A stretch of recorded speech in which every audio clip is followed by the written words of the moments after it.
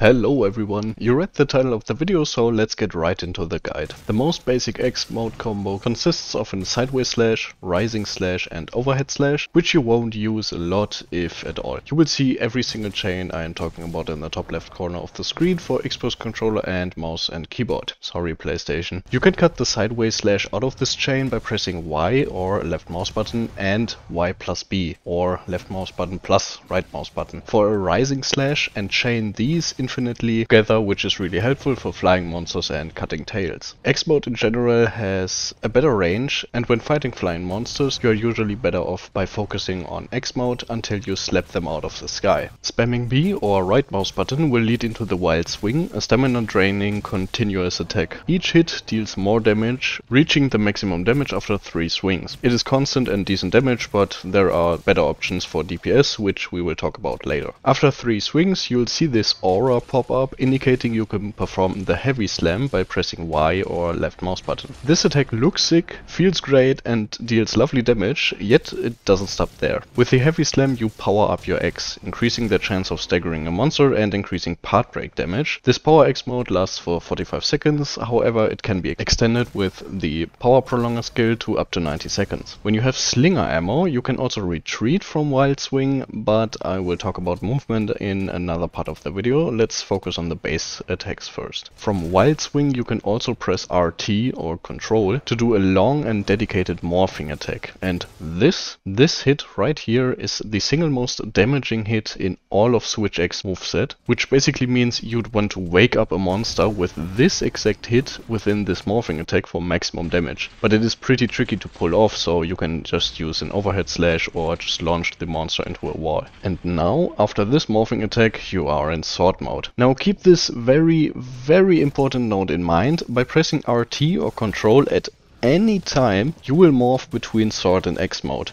This works obviously while standing still, however you should never do that rather than performing it mid-combo. After any attack, you can morph between both modes. Understanding and using this is key to playing Switch X as effectively as possible and playing super fluent without many downtimes. Another interesting note, you can perform these slinger burst shots mid-combo only in X mode. Sword mode does not have access to it. And now onto sword mode, which is the main source of all your DPS. And this is where the fun begins. A quick note about a special property of sword mode is that you cannot bounce off the monster, no matter how tough its skin is or how low your sharpness is, so you can always keep your chain going and won't be caught off guard. Here you have a standard looping triple Y or a light mouse button chain, which results in an overhead slash, a left and right rising slash.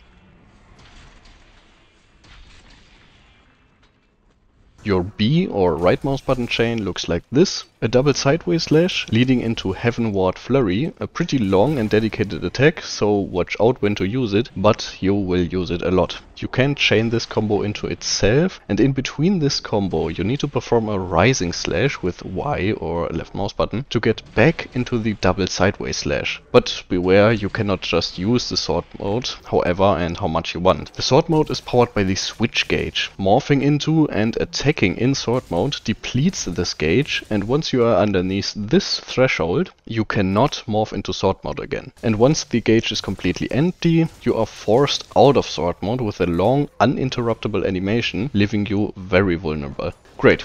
You just discovered sword mode and its awesome attacks, and now it's empty. What to do? Well, the gauge refills automatically over time, but it takes seemingly forever. You can manually reload a big chunk of the gauge as long as it is underneath the morphing threshold, but this is also not really optimal and should never be done mid-fight, of course. To better sustain the sword mode, you need to switch back to X mode every now and then, because performing a morphing slash back to X mode will reload a small amount of your switch gauge.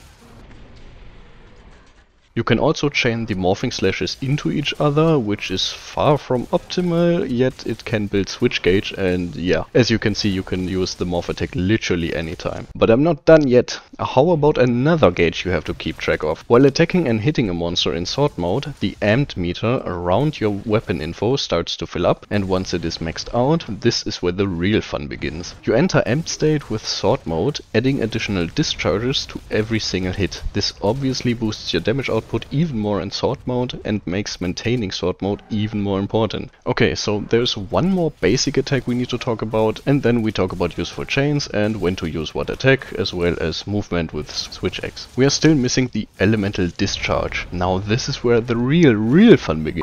While in sword mode, pressing Y and B, or left mouse button and right mouse button, will thrust your sword forward, and spamming Y or left mouse button will continue to build the weapon's discharge, leading into a discharge. If you are in amped state, you will attach to a monster if you hit the initial thrust and do exactly that attached to the monster, leading to the zero-sum discharge. Maybe the most iconic move of Switch X. Alternatively, you can press RT or control mid-charge to do a clutch claw shot and attach to the monster, which is ridiculously satisfying and does a surprising amount of damage and gives a huge boost to your amp meter. This is an absolute master's way of getting to amped state and going for an instant ZSD. I rarely see people doing it, but it is seriously amazing. So, very quickly summing up what you should have learned in this section next to the basic weapon combos. You can only attack in sword mode, the big damage mode, while you have this gauge filled, so maintaining it is key. Simultaneously, you want to build the amp meter in sword mode to get into amped state for extra damage and access to the zero-sum discharge. Morphing between modes and using the advantages of both modes will help you to successfully hunt any monster. The advantages of X mode are higher mobility, higher reach, but less damage. Sword mode has the juicy DPS, but lacks mobility and has a little less reach. Now let's get into important and useful chains that you should learn to use as soon as possible. Let's talk about your DPS chain, which you should only really use when the monster is downed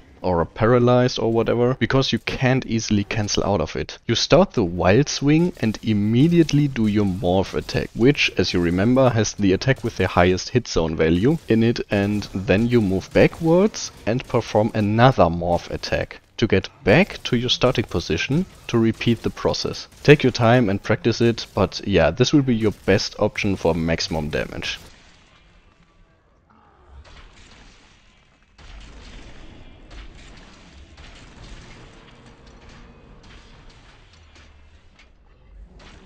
To get into end state as quickly as possible, you will need to focus on your B or right mouse button chain in sword mode. The double sideways slash gives a good amount of amp meter, however especially the Heavenward Flurry really boosts your amp meter. Spamming zero-sum discharge can be really fun with Temporal Mantle and Rocksteady Mantle, but you can otherwise get knocked off a monster if that monster uses the body part you're attached to in an attack. So if you don't have your mantles ready, be careful please.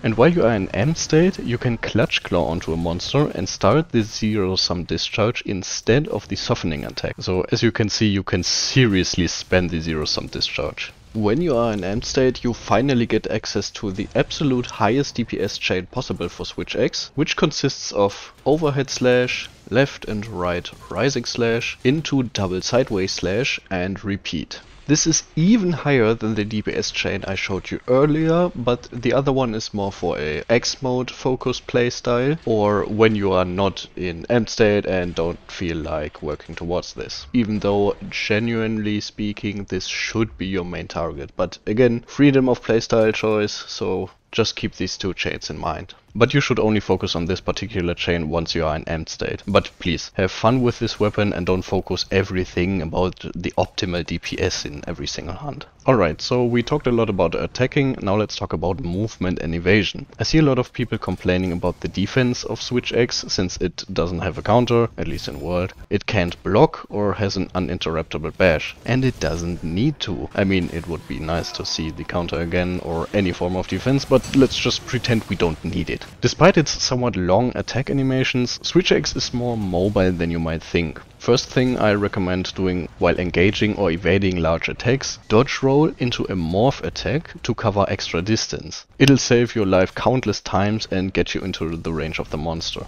Especially when using sword mode, in which you can only walk and your dodge roll is really bad for your spine. Morphing back to the way more mobile X mode becomes essential. In X mode you don't have to walk and your dodge rolls are more flexible while recovering. Within chains you have sideway and forward hops and a backwards roll in X mode. In sword mode you can only hop out of a chain. But you do have the backwards fading slash, which I mentioned in the DPS combo. And to get out of wild swing quickly you will need some slinger ammo. Performing a slinger burst within the wild swing will let you retreat and even chain into an evading slash and dodge roll backwards, covering a lot of ground. Mobility really isn't an issue of Switch X. You simply have to learn how to use it. With evade window 3 I can sidestep a lot of attacks and instantly start attacking again. If you have any particular monster or attacks you just can't get out of, feel free to let me know in the comments and maybe I can offer a solution other than get good. But now there's one last thing you need to know about the weapon itself. Every Switch X comes with a Phial type, which are actually visible on every single Switch X: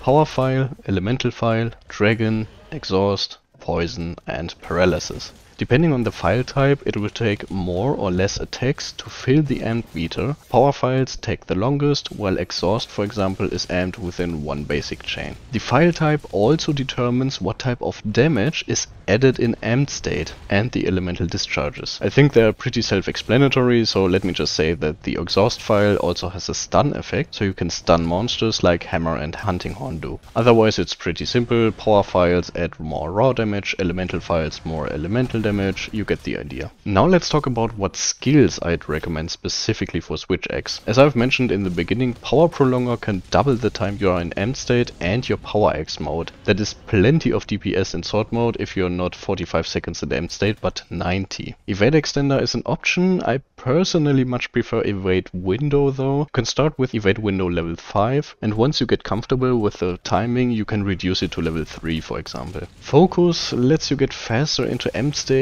but 3 slots for a not really noticeable amp meter buildup is not worth it. At least in my opinion, yet I hope you do experiment with it and find skills that suit your playstyle. Making elemental builds with Switch X is really rewarding despite the raw damage meter, because Switch X can deal a lot of elemental damage with its amped state and the correct Phial type. Though elemental boosting skills are welcome, other than that you of course have all your standard damage enhancing skills that I don't need to go into. Oh yeah, so when you are trying to make an elemental build, don't get a Switch X with an element but a Power Phial, because you will do more raw damage, but if you're focusing on an elemental build you ultimately want the maximum amount of elemental damage. So please choose an elemental Switch X that has an elemental Phial. So this guide was basically to show you everything you need to know, but this wasn't everything there is to know about Switch X. I will be uploading more Switch X focused videos in the near future, where I talk even more about some more specialties of the weapon, different playstyles and whatnot. And if you actually watched this video up to here, I'm gonna reward you with one final tip for zero-sum discharge. Don't spam the zero-sum discharge until you automatically finish with the biggest explosion, because it looks super cool and this huge recovery animation is just...